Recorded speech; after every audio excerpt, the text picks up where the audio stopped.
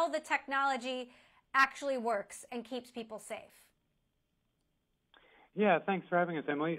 Yeah, we had to look at how to bring back about 800 different entrepreneurs and technologists that are based at New Lab. But as you mentioned, we've been working on a range of essential projects regarding ventilators and face shields, other forms of PPE. And so that was a community of about 75 people that we needed to bring back to the New Lab facility, which is labs and equipment they need on a daily basis. And so we had to build the right protocol to do so in a safe and responsible manner.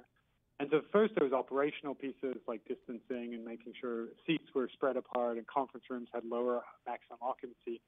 But the technology piece was where it got interesting, as you mentioned. We worked with Strong Arm Technologies, one of the New Lab companies, one of 150 companies based here at New Lab. And they've developed a wearable sensor that helps both with, at the moment, kind of social distancing feedback.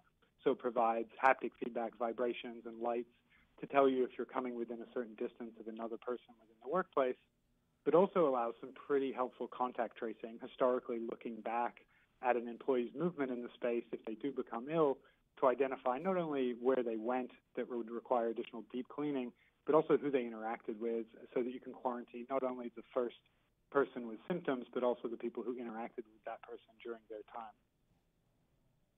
So how effective has it actually been in practical use? Well, so far, it's a range of different protocols that have all come together to be a very effective return-to-work strategy for us. They fill out questionnaires before they arrive, then they have their temperature taken upon arrival with a contactless thermometer. Then they pick up one of these sensors and wear it just throughout the time while they're in the building. And so it's helped us understand a range of different things like choke points of where people are actually congregating in groups where we need to make a better operational or footprint plan to ensure the crowds don't gather. But also, we've been able to see which of the 75 people are most at risk, who is not maintaining social distancing, who is interacting with people at close distances more often, so that we don't have to go and kind of work with everyone in that population, but can identify the people who are the most at risk of contaminating or passing on COVID-19. Now, how could this technology, if it indeed is effective, how could this be deployed? I mean, I imagine it could be used in warehouses and all different kinds of scenarios to sort of keep workers in check. I mean, what is the vision for how this rolls out? That's exactly right. We're certainly not doing this for profit. This is costing us money to operate, to bring on EMT staff. But what we're trying to do is learn how we could educate and inform other businesses that have a similar construct to New Lab. New Lab's an 84,000 square foot building in the Brooklyn Navy Yard, has a lot of similarities to workplaces, but also factories and in kind of the industrial athletes locations that you mentioned. And so we're trying to gather as many insights from this pilot with a small community, a small employee base, so that we can help other New York State and nationwide businesses return in a safe and healthy manner.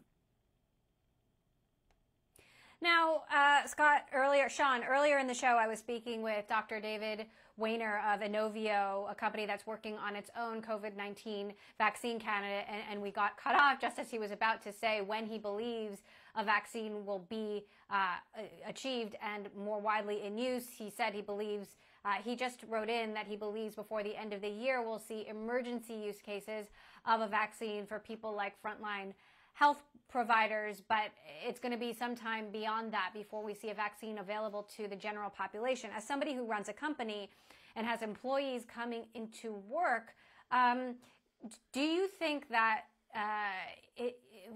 how do you determine whether or not it's really and truly safe, even if you have this technology available without a vaccine, safe to have your workers coming into the office when there's so much uncertainty about how the disease is still transmitted and why it affects some people worse than others?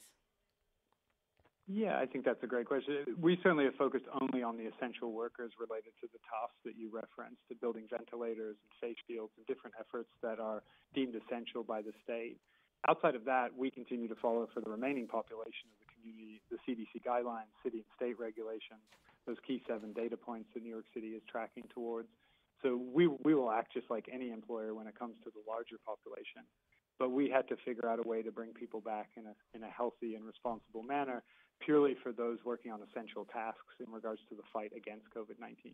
And so that's why we put our best step forward using the technologists in our community to come up with a combination of operational procedures and technological solutions like Strong Arm Technologies product to bring people back in that manner.